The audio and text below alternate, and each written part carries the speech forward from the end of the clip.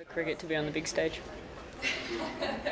What was it like walking out there with Alyssa to open the batting there with that 80,000 behind you? Did it feel like a normal day?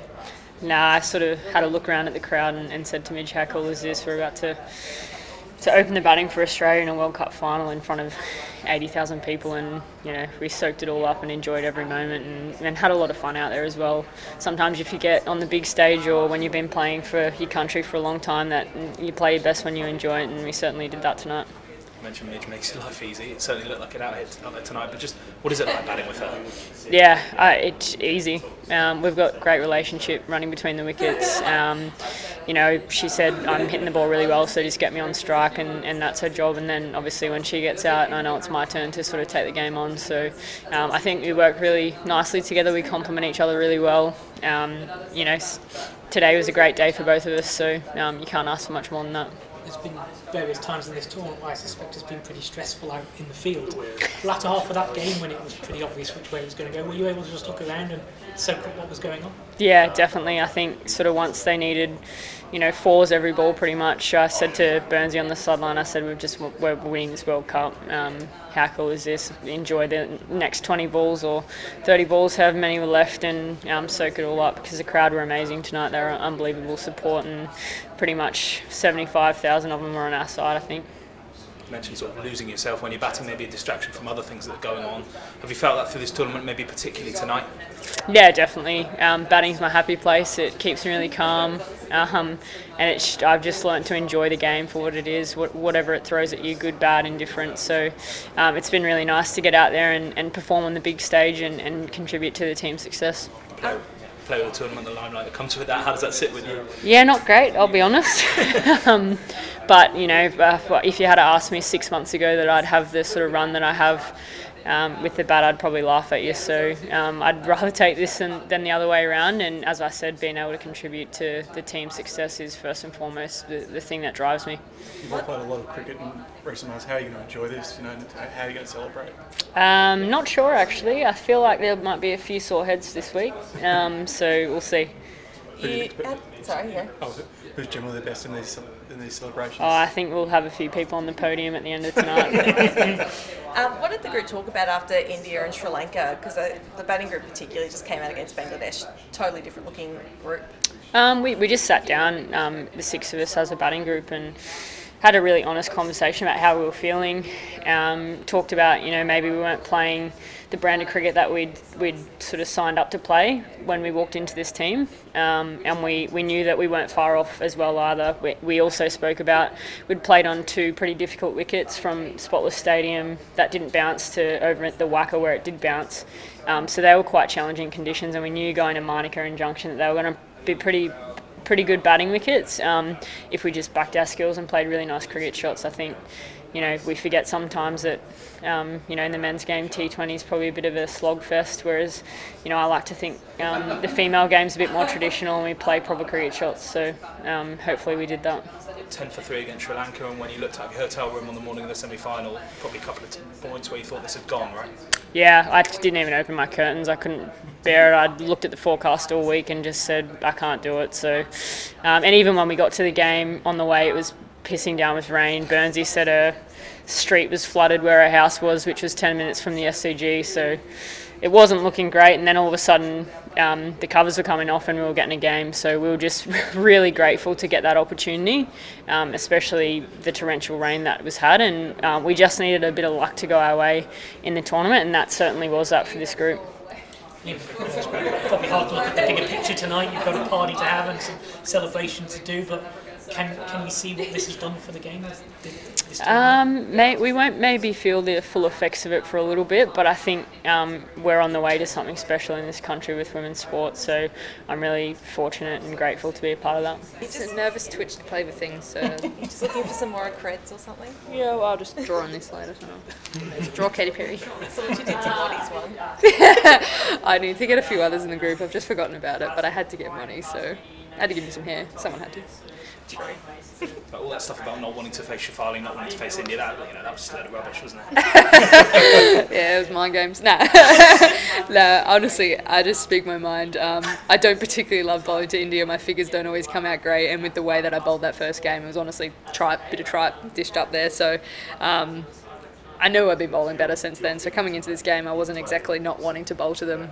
The way it came across in the media came out that way, but it's what you guys do for a living. So yeah, it's cool. People were saying it's mind games. You can think that all you want, but it was actually just kind of fun to kind of read everything on the internet. Twitter's an absolute gem of a place sometimes. You had quite a remarkable tournament after that game, and especially with no Tay, no Pez in the lineup. Do you feel like you had to shoulder a lot more responsibility? Yeah, for sure. I think obviously trying to lead the pace bowling attack is kind of hard when you're not the fastest bowler in the team. But I don't know, for us, well, for me particularly, I just wanted to execute the plans the best I could. I think for myself, having those two out didn't really change too much in terms of what I did with my lengths or with my cutters or anything that I try to achieve. It just meant that there was obviously a little bit more pressure on me, and I don't really mind that. When that first over went for 16, was that the kind of the nerve settler that you, I mean, in today's first over that went for 16, not the one, sorry. I was like, thanks for bringing that up. No, the one today. Was that the nerve settler for this game that you guys really needed, all the hype about the game, the crowd?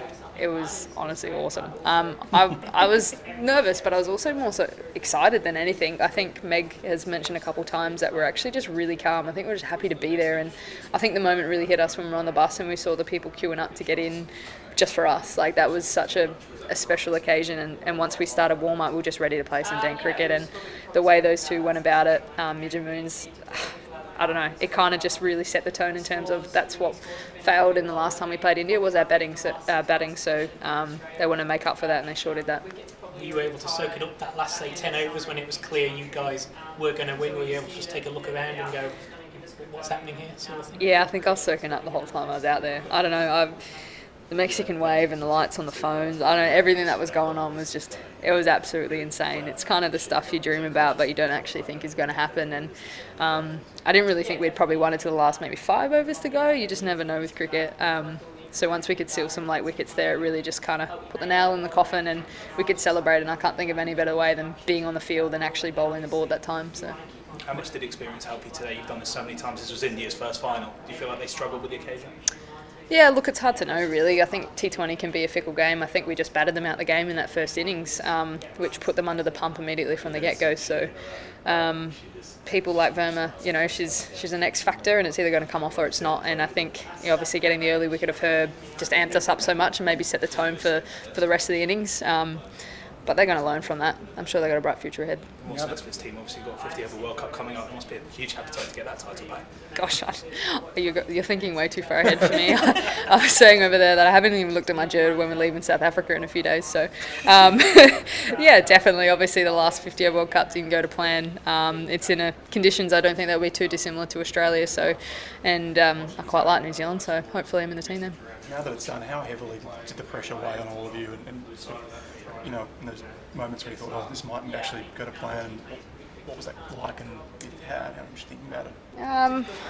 Not a great deal. I think there's always pressure on us to perform, whether that's in a World Cup or in a tri-series or anything like that. So obviously losing that first game to India just increased the pressure for the next 3 games. We essentially played 4 knockout finals in a row, and I guess a few of the players kind of thrive on pressure. It's a good thing, and I think when players are coming hard at you, which we knew every team was going to do, we were going to be the hunted, that's for sure. Yeah, it just made for a really bloody good tournament and a really good contest every single match. How do you plan on celebrating? I can't say on camera. Nah, a few bevs, that's for sure. I'm just going to enjoy a few beers with my teammates. I think the best part about our team is we absolutely love being around each other, and yeah, there's been a few tears around. We want to hold them in till we probably go to bed tonight, but yeah, just enjoy each other's company. When do you head off to South Africa? Win it. This is the second finals that I've gotten into after the 2017 World Cup, so yeah, I'm a little disappointed. Do you think the team struggled to deal with the nerves of the big occasion today?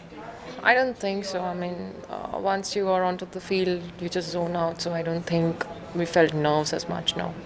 In terms of the fielding, did you feel that you struggled to set the tone in the field for the bowling performance? Yeah, initially, I mean, if you give chances to people, to batters who are in form, I mean, they are going to utilize those chances. And if you, I mean, anything, it could have gone either way. but the chances we dropped probably costed us. But then, yeah, it's just not the fielding. I mean, we could have been better in all the 3 departments. Yeah, in terms of the bowling effort, obviously Alyssa Healy was in amazing form. She hit you for several sixes. So just tell me as a bowler what it's like to have a batter of that quality coming at you so hard. You do have plans against a batter like her, but then the kind of shots that she played were amazing, and sometimes you can just stand and acknowledge and kind of appreciate the shots that she's playing. So it was one of those days when I was at the receiving end. Yeah, obviously in terms of the tournament as a whole, it's a very young team, isn't it? One of the youngest in the tournament. So how positive is that to know that there's a group there to take forward? The good thing is that we're just 60. I mean, the youngsters, I mean, it's a team which ranges from 16 to 30, and the average age is 23. So, I mean, a lot of them have so many years to, learn and get back and play good cricket. So, we're just hoping that everything, all the departments can just get better from here. 86,000 people in this stadium. Obviously, you didn't get the right result, but how special a night was this for everyone involved? Firstly, I mean, I would say it's a global. The record that was set today of 86,000 people coming and watching a standalone women game. We had Billie Jean King come in. We had Katy Perry perform. I mean, it's huge just to meet them in person. So it was. I would say that I was privileged to be present here, to be part of this event. But then, yeah, it's just disappointing that to be on the wrong end of the match today.